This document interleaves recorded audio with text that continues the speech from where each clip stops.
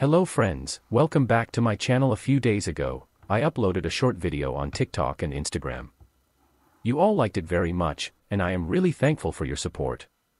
Many of you requested in the comments to make a full tutorial.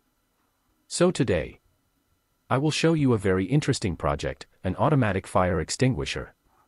In this project, we are using an Arduino Nano, a flame sensor, 2 servo motors, and a small water pump. Whenever the flame sensor detects fire, the servo motors will move towards that direction and the pump will spray water automatically. Please make sure to watch this video till the end.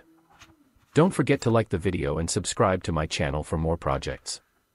In this video, I will explain everything step by step in detail. And if you don't understand anything, feel free to ask in the comments. So let's start today's project. First of all, I will fix the servo motor using glue, just like this. After that, we will take a flame sensor and fix it on top of the servo motor using glue. The flame sensor detects fire by sensing infrared light from the flame. By fixing it on top of the servo, the sensor can rotate and scan different directions. This helps to find where the fire is located. After that, we will place the second servo motor, which will carry the water pump, one step above the first servo, the one with the flame sensor. This way, water can directly target the flame. For this, I used an old battery as a base to fix the servo, but you can also use a small wooden piece if you want.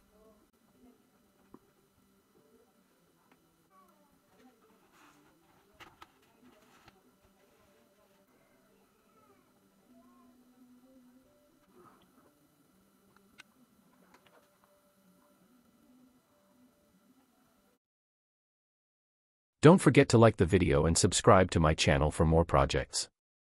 Your one like and comment motivates me to make more interesting projects. So please, let me know in the comments how you liked this video.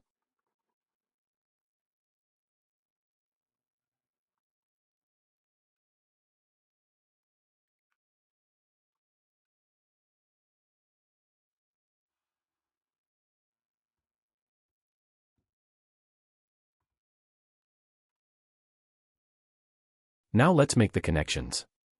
Connect the flame sensor VCC pin to the breadboard VCC line, connect G and D to the ground line of the breadboard, and connect the out pin of the flame sensor to the A0 pin of the Arduino.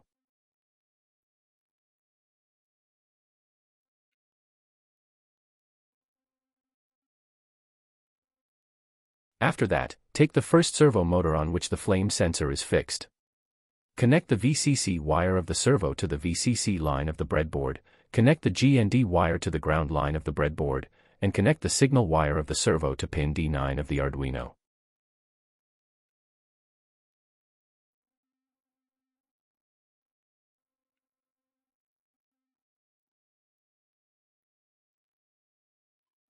Now take the second servo motor on which the water pump is fixed. Connect the VCC wire of this servo to the VCC line of the breadboard, connect the G and D wire to the ground line of the breadboard, and connect the signal wire of the servo to pin D10 of the Arduino. Relay module VCC wire to the VCC line of the breadboard, connect the G and D wire to the ground line of the breadboard, and connect the IN wire of the relay module to pin D8 of the Arduino.